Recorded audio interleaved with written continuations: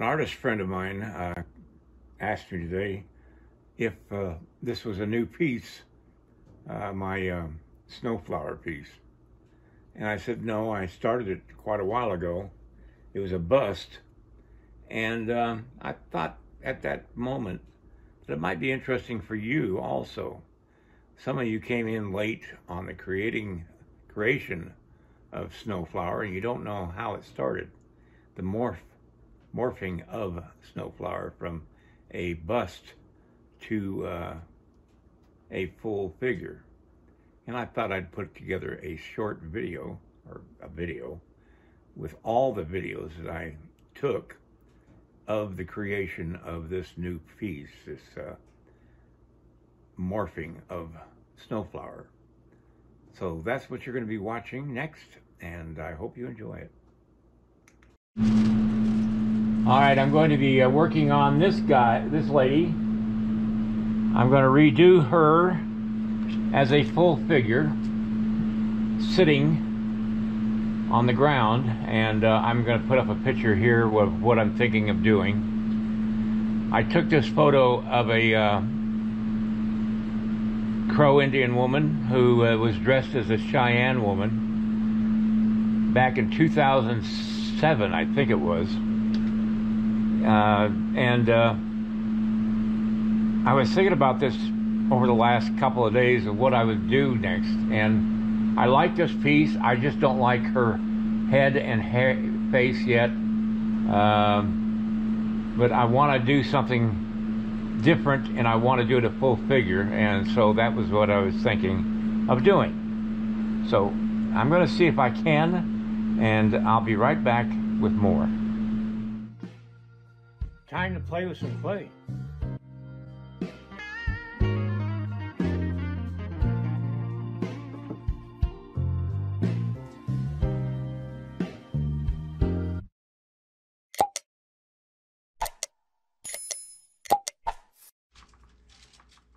Okay, I got to take this off the base first.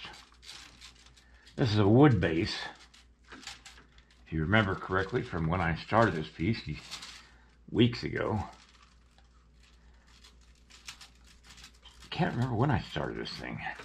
Okay, now I got to figure out how to do this without wrecking everything. Well, I'm going to have to take this clay off, I think. That's a waste. I'll do that anyway. Over again. So I'll start down. I'm not worried about destroying the lower part of this thing, because it's on the base all anyway. I just need to take off the base. Oh, it's a lot of this thing. Alright, I got two wooden nails away. So I get it into her, I held it onto the base. And I got those. Start it off the base. I've got a foam piece that I'm going to put down.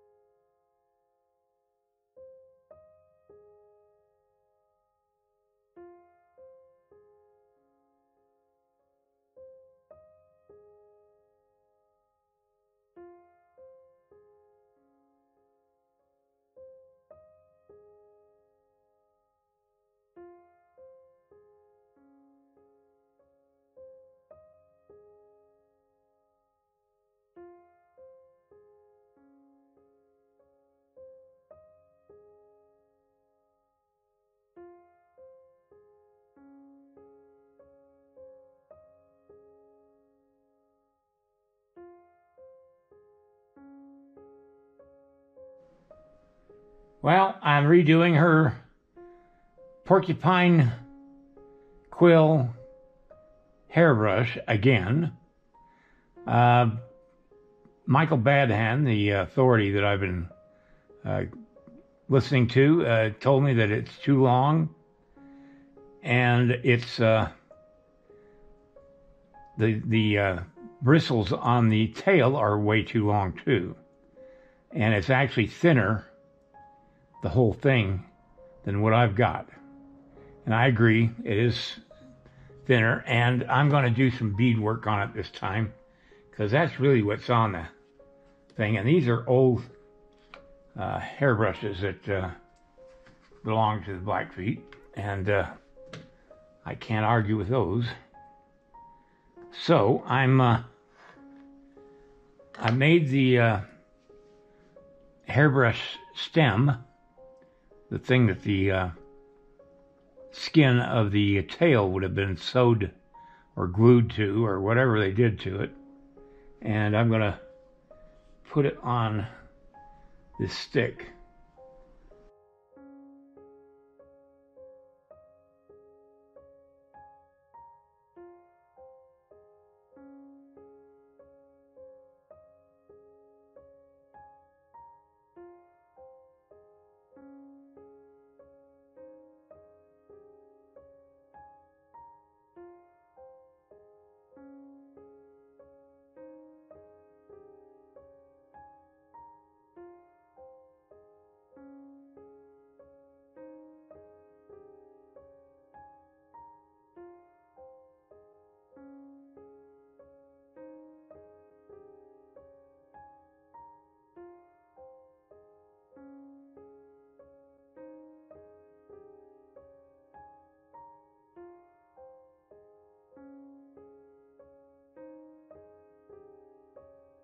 This has certainly been a learning exercise for me.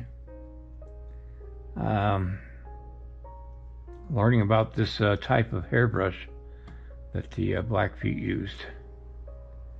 And I'm just glad I have a good friend that knows what he's talking about and was able to help me be correct in my design. I'm going to set this aside now. It's far enough along for me to take it to the foundry and get a bid on it. Because right now I'm not going to go any further with it, because it would just be a waste of my time right now. It's as close to being done as I can get it. I've got the stripe to do on the blanket. I'll put up a picture of a trade blanket here, and probably the color of the trade blanket that I'm going to do. Somebody suggested in my comments area of I think one of my videos, maybe the last one, I can't remember which, that maybe moving her arm over and having the hairbrush laying down on the blanket in her hand would eliminate the cost of casting this whole thing out here by itself. But looking at it, I can't see of any place where I could do that without completely changing the whole feeling of this piece by having her arm, elbow back further, and her hand here at the end of her hand, and the thing's laying down here. So it's just not worth all that re-sculpting to do that. I'll keep it the way it is for now. It was a good suggestion, though. Well, I hope you enjoyed that video, and I will be seeing you guys probably next week. I don't know. I might do something this week, but I don't think it's going to happen. I'm going through the different molds that I've got to pick up. I've got 6 molds that I have to take over to the foundry, and each mold has multiple parts to them. Now, one mold alone has probably 20 parts, so I've got to figure out how I'm going to get those loaded up and get them over to the foundry. I've got a friend who volunteered to use his truck. But right now we're waiting for the roads to clear and this weather to clear up. Winter is not giving up easy here in Montana. And next week it should be in the high 60s. So we're going to probably go over to the foundry in Livingston next week. All right, everybody, have a great night, and I'll see you next time. Good night. If you like this video, please like and subscribe to my channel. It really would help me. Also, check out the link below this video. It will take you to a review of my 9 instructional videos that could be very helpful to you if you're thinking of sculpting. Good night, everybody.